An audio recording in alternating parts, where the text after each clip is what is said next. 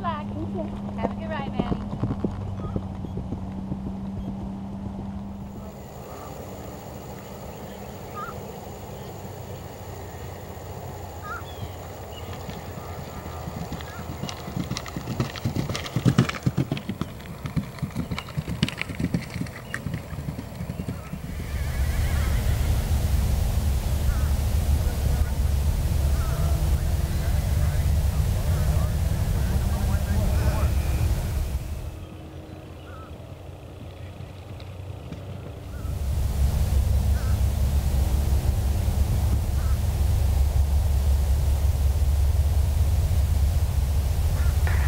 So new starter, Maddie McElduff and Tupelo, 144.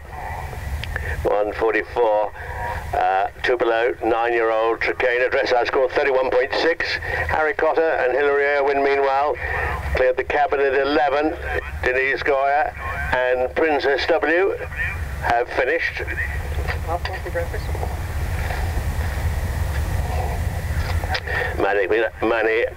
Maddie McElduff and Tupelo clear the chevron at 5.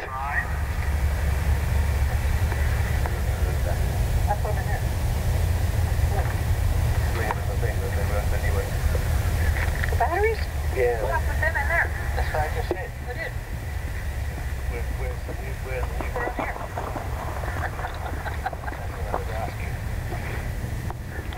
Tupelo through the water as Hilary Irwin and Harry Cotter are over the corner now at 14.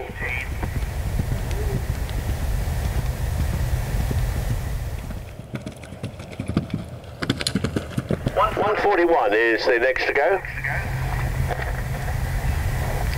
141 is the second ride for Edith Lee from Maya, and she's riding her own 7-year-old WRF Pride and Prejudice. Pride and Prejudice at Saint-Francais had a dressage mark of 37.5. Maddie McElduff and Tupelo, they're now at the cabinet, fence 11, clear over it. Hilary Irwin through the final combination, 2 to go.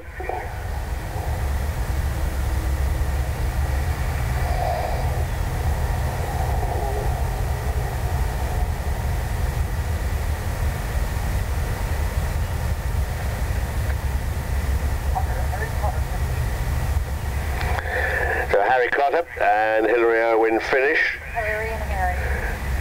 Tupelo jumps the chicken house at 12, while Pride and Prejudice has a refusal at the first of the offset cabins.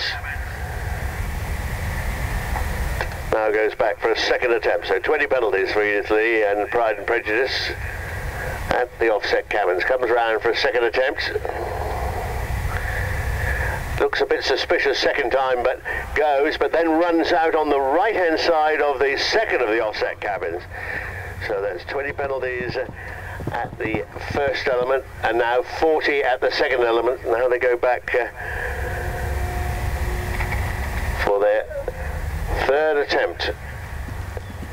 Now jump it fine, but of course they are carrying 60 jumping penalties now.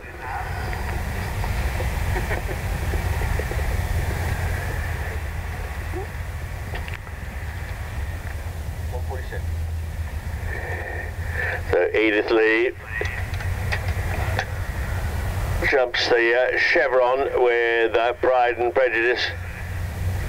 One at A and one at B, right?